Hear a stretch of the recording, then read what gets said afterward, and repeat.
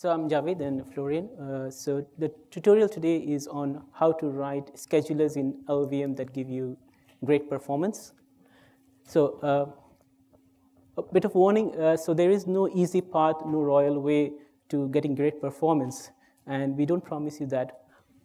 What we are trying to achieve in this tutorial is give us more structured way by which you could write your schedulers, not for just one processor, but a set of processors for your target, so that on average you get good performance and you take the right approach. So there have been a couple of presentations in similar forums on schedulers in LLVM. This being a tutorial builds on them and goes further and deeper.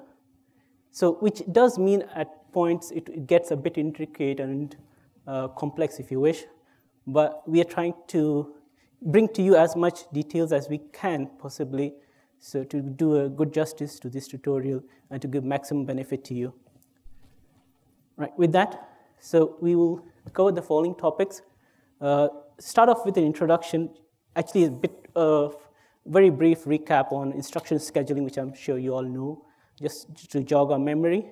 And then Florian will get into the details of scheduling as it happens in LLVM, so the scheduling algorithm, and how the scheduler fits into the overall LLVM flow. The scheduler needs a very precise, good model of the processor pipeline. So I'll be going into the how you model the processor pipeline in LLVM using the magic of TableGen. And at that point, we already have enough to model a good scheduler in LLVM. But there are times when you want to extend the generic default scheduler to customize it, to extend it in certain ways to fit your purpose. And we'll get into that after that. And we'll finish off with some general guidelines and closing remarks. Right. So just a quick recap. So scheduling, as you know, is reordering of instructions to reduce stalls so that you have fewer cases where you have instructions sitting and waiting in dispatch, unable to issue because the input operands are not ready or the resources, functional units, are not available. So you will always have that, but you want fewer instances of that. You want to maximize the issue width, and you want the sequence of code instructions that are presented to the register allocator. So this is scheduling before register allocation, to be in such a way that you have fewer instances of spilling. So these asks are quite big, and sometimes they're conflicting with each other. How do you do that? What does it even mean, some of these terms? A good place to start is the processor pipeline, because that's what we're trying to optimize. So a quick recap. As you know, so in modern processors, it goes typically like this. It's a very simplified model. So instructions are fetched and decoded. And if the input operands are available and the resources or functional units are available, they are dispatched and issued. So instructions are issued to, so if you have an add or subtract, that would typically issue to an ALU, load store would likewise issue to a load store unit. And you may have more than, so you might in a processor have 2 or 3 ALU, 2 or 3 multipliers. You might have also multiple issue capabilities. So in each cycle, the processor is able to issue more than one instruction. Now, you also would have in-order and out-of processor. So in-order processor issue instructions in the order, in the sequence of the program code that's presented to them. Out of order, of course, issue out of order. So, but the commit of results is in order for program correctness. So let's have a look at a flow of instructions through an actual pipeline. So what I show here is at time t0, you have an add that's been fetched. At time t1 or cycle, next cycle, it's decoded. And because its input are ready, at t2, it is issued to the ALU pipe. At the same time, the multiply instruction, as you can see, has been fetched and decoded. So in the next cycle, which is T3, it's issued to the multiplier. So that's typically how it works in a pipeline processor. Now, at time T4, the divide which was fetched and decoded could have been issued, but its inputs are not ready. They're still being computed by the add. It needs the output from the add, and it's not ready yet, and you have a stall. So that's a very simple case where a bad schedule ends up with you losing cycles, where you're not able to do something useful. So, and in this case, you have to. So scheduling is an NP-hard problem, even in simple cases. So compile time, you want it to be fine. You want to do it as quickly and efficiently as you can.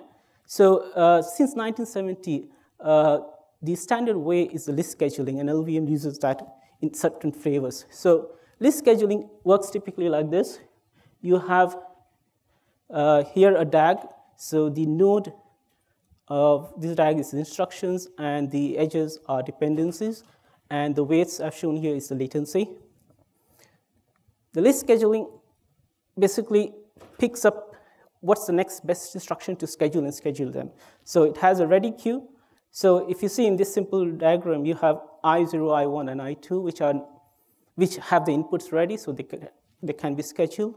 The onus is on this list scheduling to decide which is the right instruction to issue in the next cycle. So it uses a bunch of heuristics, and Florian will get into that. It decides what to pick one of them, and then simulates the next cycles. So as more and more instructions are picked from the ready queue and issued, some more instructions will become available, and they will be issued. So this makes it a bit linear time cycle. So with that, to get into details, Florian. Okay. So I just want to give you a high-level overview of scheduling in LLVM and how it fits into LLVM. And to start with, I want to briefly talk about the two schedulers, basically, that are still in use in LLVM. There is the schedule DAG RR list scheduler, which is kind of the legacy scheduler, but it's still used by quite a few backends. And so this scheduler basically does what Javed explained earlier. So it brings the selection DAG into a linear order of machine instructions. And it supports different heuristics to use to decide the order of the instructions. So for example, it can use the source order of the instructions, or it can use an order that reduces register pressure.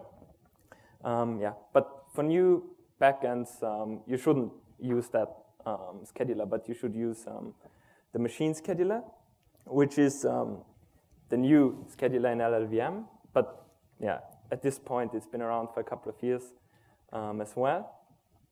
It allows a very nice modeling of the processor resource usage on a per instruction basis, and Javed will talk about that later.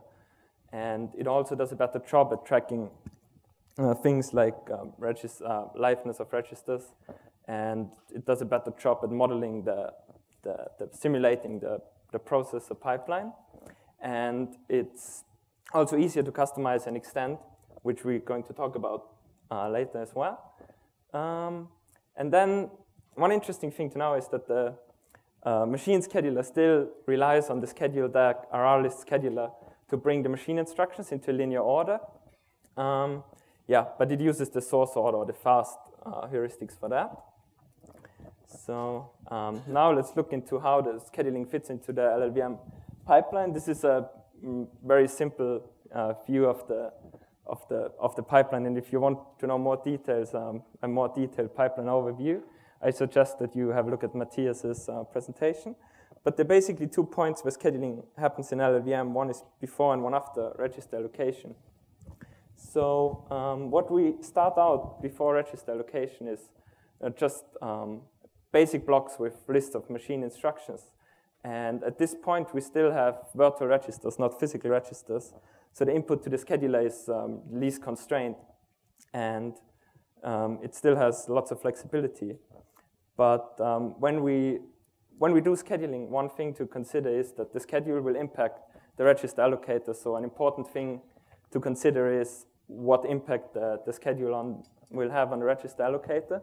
So in this example on the slide here, the definition and uses of the virtual registers are far apart, so the life ranges are potentially big, which makes life for the register allocator harder if you would just schedule them closer together, which might have other problems, but at least for the register allocator, it's easier. So that's one thing to consider. And then when the register allocator then maps the virtual registers to a smaller set of physical registers, and this introduces false dependencies, which makes life harder for the post-register location, also when we do scheduling after register allocation, because we have all those false dependencies introduced by the register allocator. But there's still the possibility to do scheduling here, and at this stage we can schedule very aggressively for latency and resource usage, because the registers have already been assigned, and this can be helpful to schedule spill code that was added after the register allocator. So just want to give you a quick high-level overview about the kind of scheduling decisions that the machine scheduler in LLVM makes. So there's different strategies or directions where does the scheduling. The default thing is to do bidirectional scheduling, which basically does top-down and bottom-up scheduling of a block concurrently or simultaneously, and picks the best from either direction, the best candidate. To decide which candidate should be picked next, the machine scheduler uses a set of heuristics that are implemented in the try-candidate function. It schedules within basic blocks. And so there's also global scheduling, which is an interesting topic and has been discussed in LLVM, where instead of scheduling within basic blocks, you consider the whole function or the whole program. Yeah, and if you're interested in that, there are 2 links there, which I'd suggest you have a look at. Okay. So this is a very rough overview of the heuristics that the generic machine scheduler uses. I won't go into the details there, but the basic idea is that it's a hierarchical cost function to rank scheduling candidates amongst each other. And it's just a set of heuristics that gets applied one after the other, and it's a greedy cost function. So once a heuristic decides that one node is better than the other, it will not consider the other heuristics. So just to give you an intuitive idea how the scheduling looks with the machine scheduler, let's have a look at this example here. And we want to think about the schedule for a simple CPU, which can issue 2 instructions per cycle and has 1 integer and 1 store unit. And if we look at that schedule there, we can see that we have a bunch of first execute a bunch of integer instructions and then a bunch of store instructions. So in each cycle, we don't make optimal use of our available resources. And let's just take a look at how the machine scheduler would balance that schedule and how the algorithm would roughly work. So this is a very simple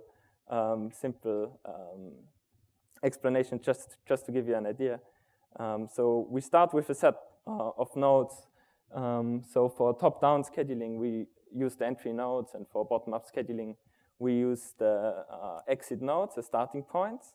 And then we apply the cost function to the set of available nodes, and we prioritize scheduling the physical register copies in the beginning. And then after we scheduled the first 2 instructions from the top, we bump the cycle in our simulation and keep track of the resources used. So we use 2 integer, issue 2 integer instructions there. And then we continue on as we pick more candidates.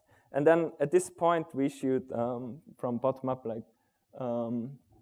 the second store instruction. And at this point, we can either schedule the third store instruction or the subtract instruction. And because we already scheduled an store instruction, it's better to pick the integer instruction, and then we schedule the rest of the instructions. And by reordering the instructions, we make better use of the available resources.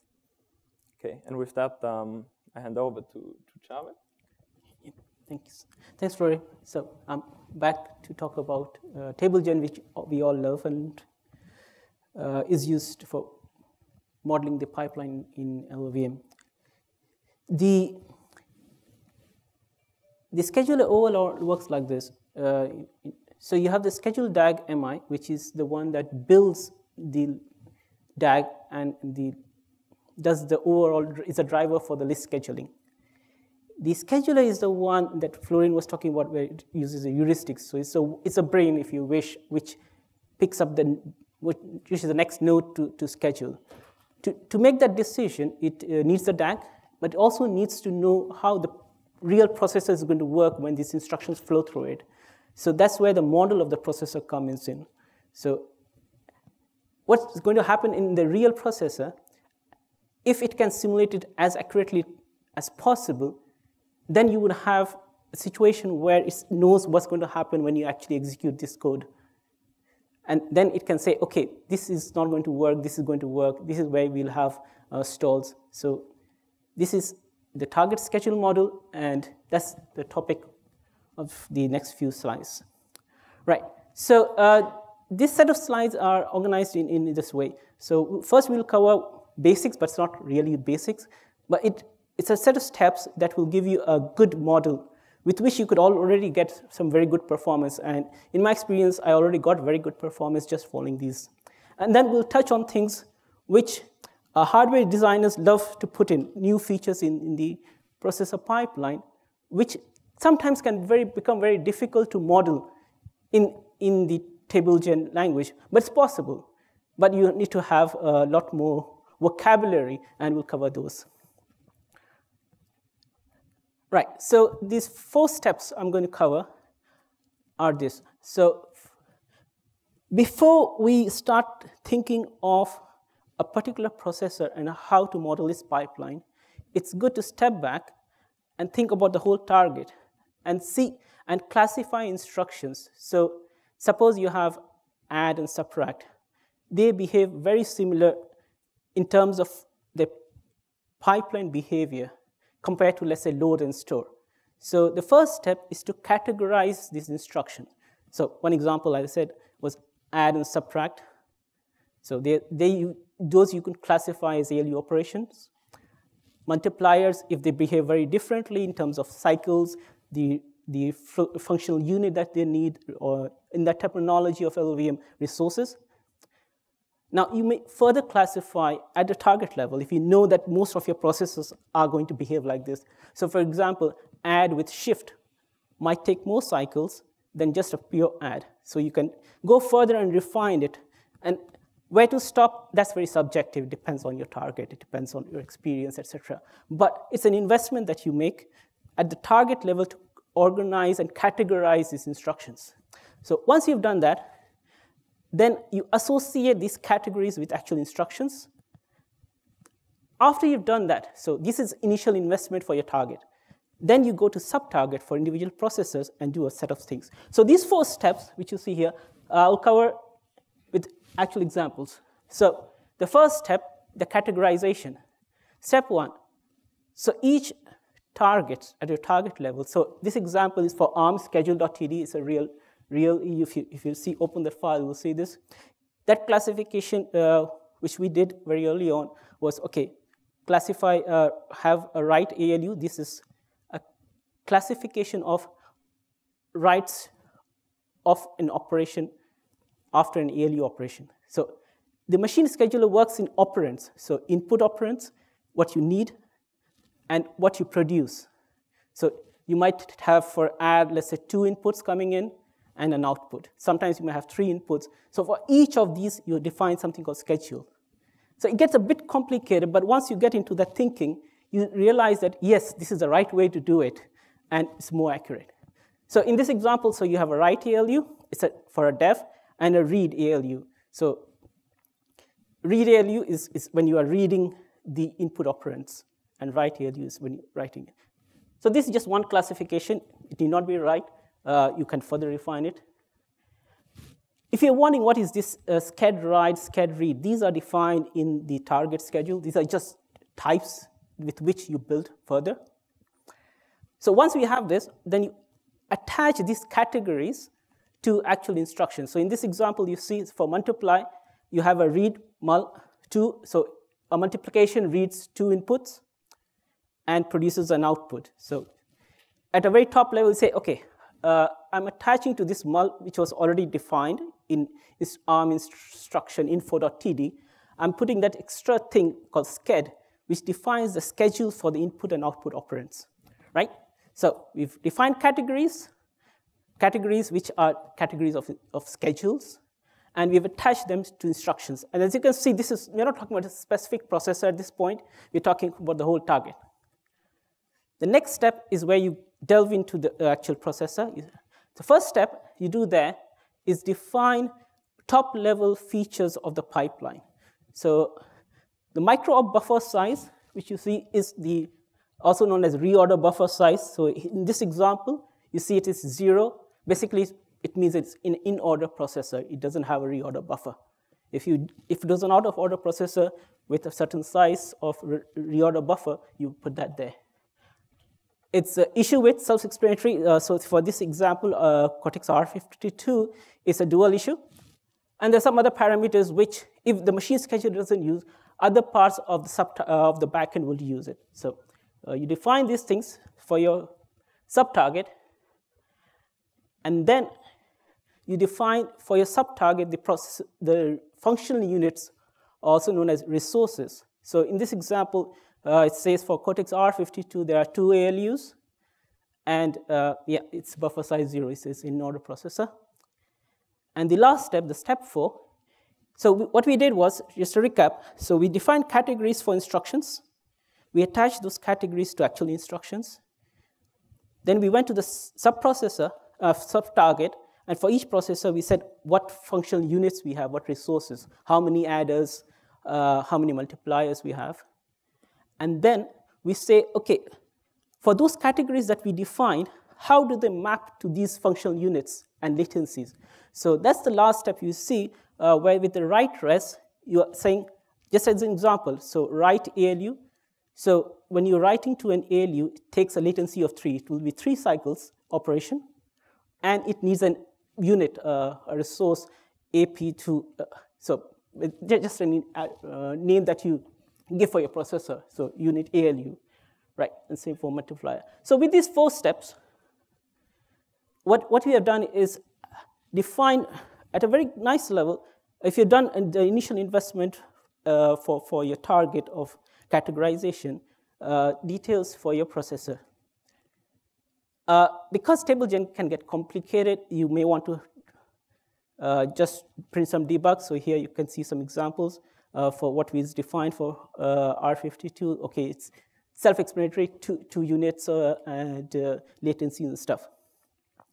Also, when the scheduler is actually running, you can do a debug and you can see the latencies that you programmed in. So these help. So in case like it's a bit complicated, like am I defining it in the right way?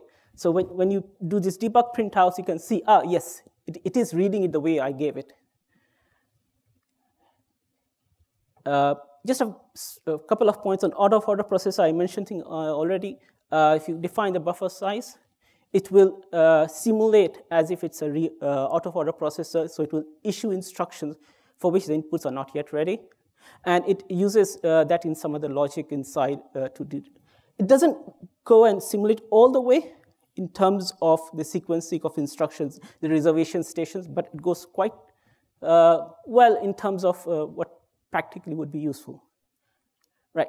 So the next set of slides is on more features in your hardware that might be useful that you want to model. So the first one is a pipeline forwarding. So easiest to explain with examples. So you have a division, and that produces something that is consumed by the add and the multiply. Let's say the division takes 8 cycles. So after division, the add and the multiply can be issued 8 cycles later. So this is what the default, so what we defined in terms of categorization at the target level, let's say, and what we put in. Now, let it be the case that actually the inputs for the read it doesn't need it right at the beginning. It needs it after one cycle. Let's say in this case 2 cycles, and the multiply after 1 cycle. So it doesn't need the add doesn't need to have its input ready the moment it's issued, but it wants it to read it after 2 cycles, doesn't need it earlier on. So the way to define is a read advance. If you put that in, so what I'm showing in green below is the actual dump I generated by running the -debug. So here you see that the latency is 6 and 7, so there's a subtraction wall. So what it means is after you issue a division, 6 cycles later, not 8 cycles, even though division takes 8 cycles, 6 cycles later, you can issue an add that needs the output from the division, right? I started off by saying that you have to invest in categorization at the target level. Yeah, we've done that well and good, but for certain instruction, that categorization doesn't work, let's say. So let's say ALUs operations in general behave in a certain way. They take 3 cycles.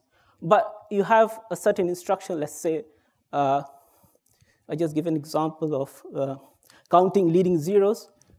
It's a fake example, which let's say takes 4 cycles, right?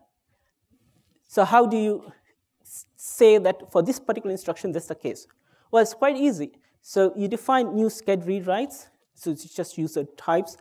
And using the inst RW, what you see there, you attach this new information. So the way it works is for that opcode CLZ, it says, okay, I'm not going to use the default schedule that was defined at the target level, but pick up for the sub-target level. So CLZ picks up the P write SALUW and read ALU. So it picks up schedule that you have defined at the sub-target level, right? And you have it. So that's again a dump. The latency is 4 now. Another thing that you might have often the case, so you have in your order processor, it's nicely pipelined. Most of your functional units are well pipelined. But let's say division is not pipelined. So what it means is, after you issue a division to the division unit, in the next cycle you cannot issue. So it has to finish before you can issue another one. Now, so if you don't define anything special, if you see in the scheduling, so this is actual dump. So in the cycle 1, you have a division issued. Cycle 2, another division is getting issued. Now that's the wrong simulation. The real hardware doesn't work like that, let's say, for the case when pipeline for division is not pipelined. So how do you tell the scheduler that the division unit is not pipelined? Well, pretty straightforward. There's some concept of resource cycles. The way to interpret resource cycle is, after you issue an instruction to that functional unit, how many cycles that instruction holds on to that resource. So in this case, it says, if you read it, latency is 8. So division takes 8 cycles, and the division, once a division is issued, it needs to hold on to that resource for 8 cycles. So basically all the way. You could have a case where only in the first 4 cycles it needs to hold on to it, and you just define it as 4. In that case, resource cycle equals 4. Now, if you put that information in, then you can see in the first cycle you had division issued, but then it says, oh, it's reserved. So the next division is issued after 9 cycles, which is what you wanted. The last example I plan to give here is a bit intricate one because it brings together a lot of things. It's a LDM, so it's an ARM instruction, load multiple. So what happens in this instruction is you give it a register list. So in one example would be like, for the one given here, R2, R3, R12. So these 3 registers will be loaded from memory. Now you could have this same instruction if you give it, you could give it a register of 4 registers or 5 registers. The point is, they are not all loaded in one cycle. So what we want to see here is this. We want to see R2 loaded after 4 cycles, R3 loaded after 5 cycles. This is what's going to really happen in the processor. The hardware guy tells you this is what's going to happen. Now, you have to make a model out of it. How do you do it? Well, you follow some steps, structured way. First step, you define a set of predicates. these predicates are just small pieces of code that you attach, so only which probe the instruction. So let's say we go with this running example of register list containing 3 registers. In that case, this predicate returns a true only when n is 3. So you define a bunch of predicates, and this LDM 3p is true, and the rest would be false, for the case when you have just 3 registers in the list. Then you define a bunch of sched reads and writes, you define a bunch of sched writes for different latencies. So I won't go through the whole code there, but if you define it in this way, what happens essentially is you say that this is a load, needs a load unit, and you have a list of load definitions with 4 cycles, 5 cycles, 6 cycles. The next step is where you take the predicates that were defined and attach it to these sched rewrites. So what's happening? Let's go with the running example. The running example, we had like 3 registers that are loading. Now, when it probes that instruction, the scheduler probes the instruction, sees, okay, that this particular instance of that instruction has 3 registers that it wants to read in. It runs this predicate, it's an if-else sequence, and the only one that will be returning true will be this LDM3p. And say, okay, so that's the one that's true. It picks up the associated sched read writes, which in this case you see is the writes 0 to 2. If you look back, writes 0 to 2 is 0 is LDM4, 5, 6. So there you have it. It has picked up what you really wanted to define here, 4, 5, 6. So a bit intricate. It's okay if you don't understand all of it, but this is the process. And when you actually are implementing for your processor, say, how do I do this? That's when you can go back and say, okay, this is one structured way to do it. And to share something with you, this is not how I did it the first time I did it. I had a long sequence where I enumerated everything. Then I came to know, okay, this is a better way to do it. So there's a lot of learning involved when you want to write good schedulers. Right, so the last one is just you attach that in. So for, say, LDM and store may have similar behavior, and you can attach it using this read write. This is where you're attaching the actual sched write to the opcode of your instruction. This link to previous instruction. With that, pass to you. Okay, so as I mentioned earlier, one of the advantages of the machine scheduler and the core machine scheduler framework is that it allows you to customize and extend, write your own scheduling strategies, stuff like that.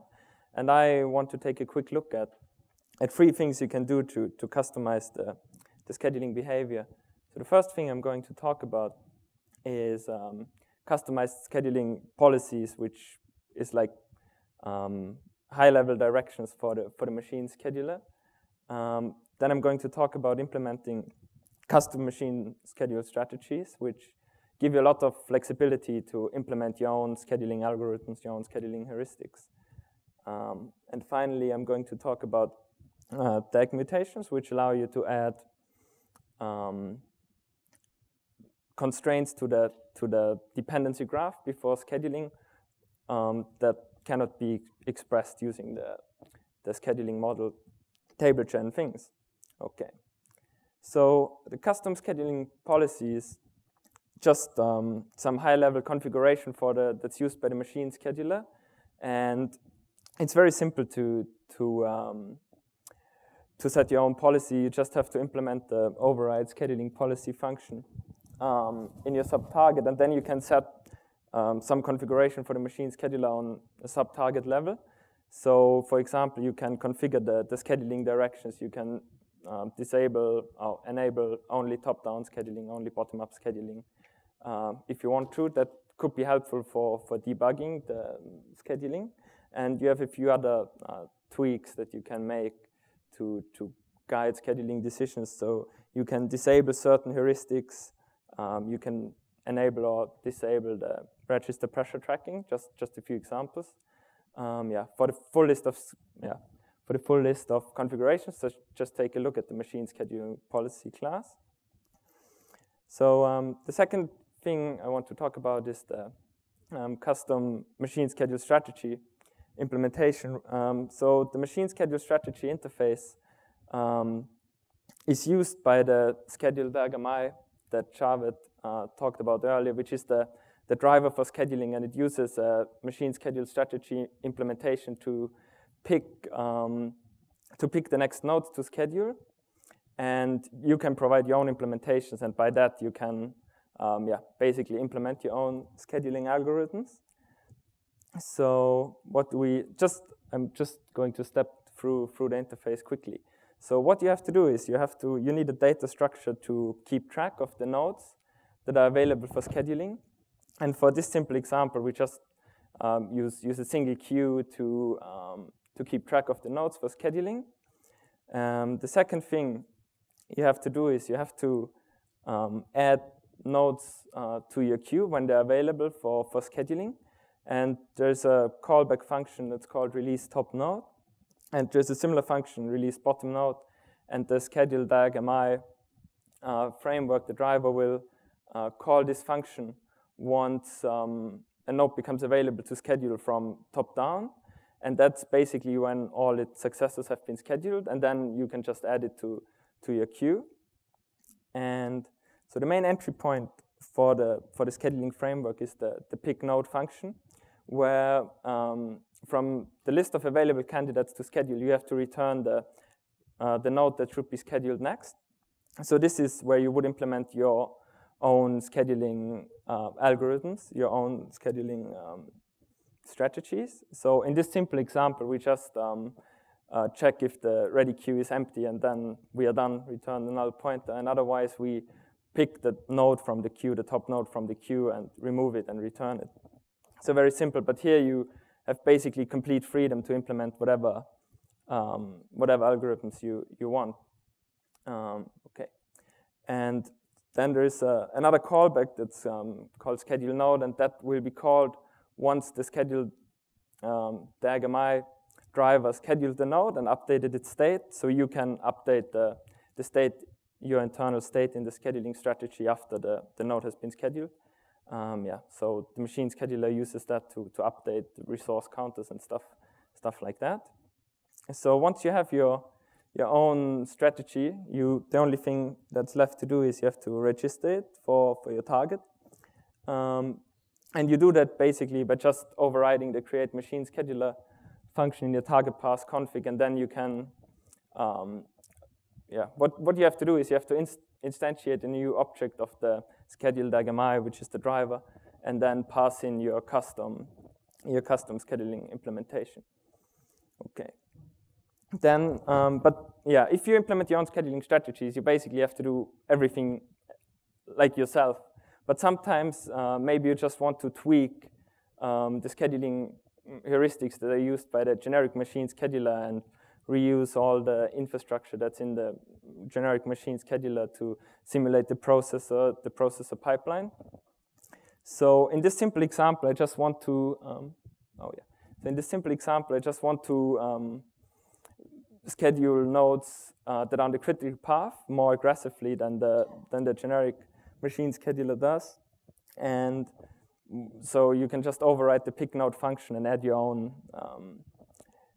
prioritization. So in this case, on the example here, I'll just check for the nodes that are in the top queue, the available nodes, and then we have a check if it makes sense to issue the instructions in the current cycle. And then we check if the node is on the critical path, and if it is, then we schedule it and remove it from the node, from the list of available nodes. And then if we don't have a node that fits this criteria, we just let the generic heuristics do the scheduling and balance the schedule.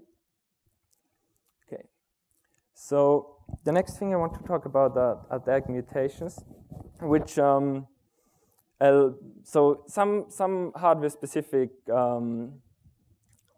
things cannot really be modeled using the scheduling heuristics, and so you miss some opportunities. And what DAG mutations allow you is adding constraints, scheduling constraints before the actual scheduling happens. And you can add additional edges to the dependency graph. You can adjust dependencies in the dependency graph using target-specific knowledge. But yeah, when you add additional constraints to the scheduling to the dependency graph, you always have to think it's always kind of a trade-off, because the reduced flexibility for scheduling. So the benefit of the additional constraint should offset the reduced flexibility for the scheduler, basically. So just to give you an idea on some DAG mutations, what's implemented as DAG mutations. So for example, on some instructions on some architectures can be executed faster if they're scheduled back-to-back. An example for that is some encryption instructions on AH64, so ASE, ASMC. If you schedule them back-to-back, then they will be executed faster by the actual hardware. Or compare and jump instructions on some hardware architectures. So that's one case where it can be useful to add some additional constraints to the dependency graph. Another case where it might be useful to add additional constraints to the DAG is that some optimizations after the register allocation are easier if you schedule your instructions closer together. So for example, on AH64, there are instructions that do 2 consecutive loads in one instruction. And so if the scheduler would arrange 2 consecutive loads far away from each other, then the register allocator might assign the same register to 2 consecutive loads, and then you couldn't combine those loads to a single instruction, which would be bad. Okay, so how does a simple DAG mutation look like? Let's go through the steps for the macrofusion DAG mutation, which basically does adds constraints for instructions to be scheduled back-to-back. So the first thing we have to do is we have to find the candidates, the instructions we want actually scheduled back-to-back. So in this case, just assume that we want to schedule B after A, because then they can be executed faster. So the first thing we have to do then is to add artificial edges to prioritize scheduling A after B has scheduled, and vice versa. But if you look at that example now, if we would do bottom-up scheduling here, we would start with scheduling the node D, and then we have 2 candidates to pick from, B and C. And if we would pick B first, then we would have to schedule C between A and B because of the dependencies that we have here. So at the moment, it's not as aggressive as it could be. So we can add additional constraints between B and C to prevent B being scheduled after D has been scheduled. And yeah, it's more aggressive now. So just the interface again is quite simple to add your own DAG mutations. You basically only have to implement the single function apply, which takes the dependency graph, and then you do your modifications, and then you're done.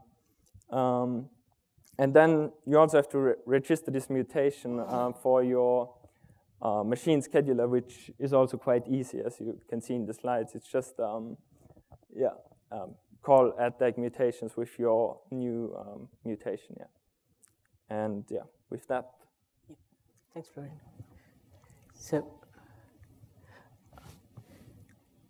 So what we saw so far is machine scheduler has a lot of potential, and for the ARM backend, it is not yet the default scheduler, but we want to enable it.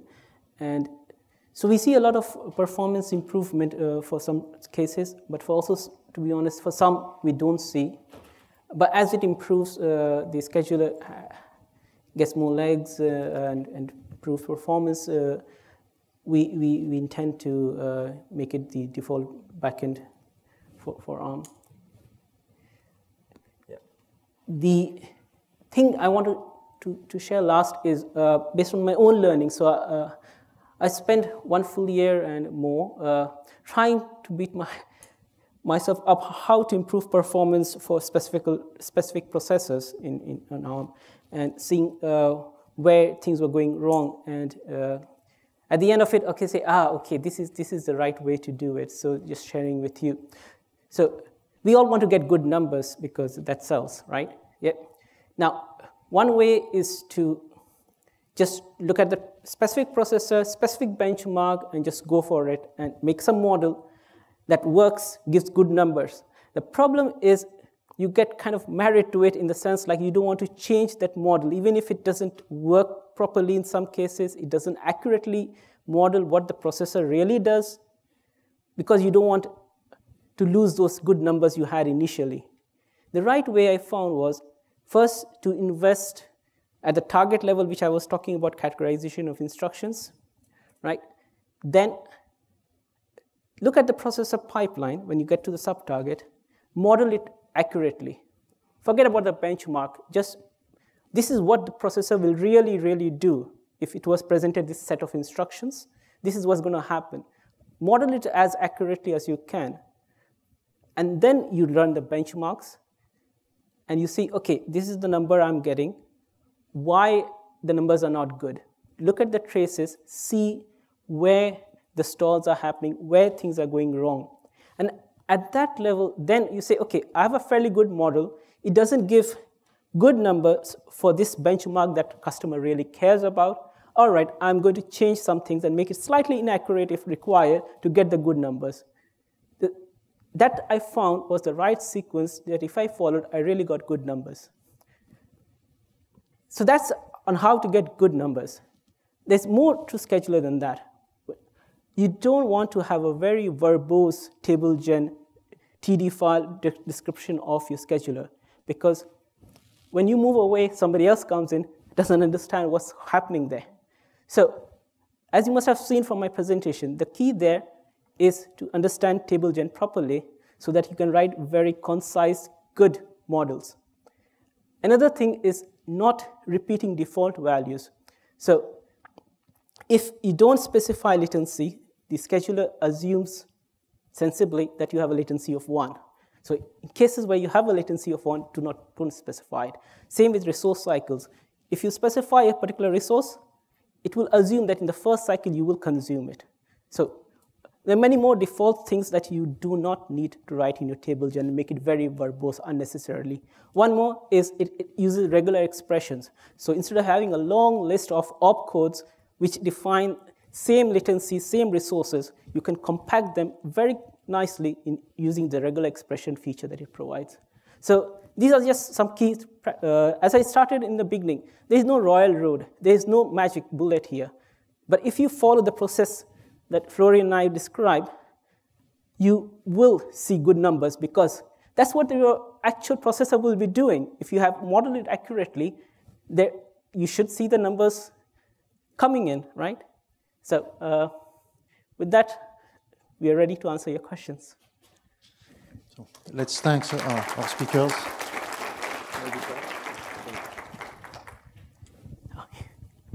Oh, we don't need this anymore. Hello.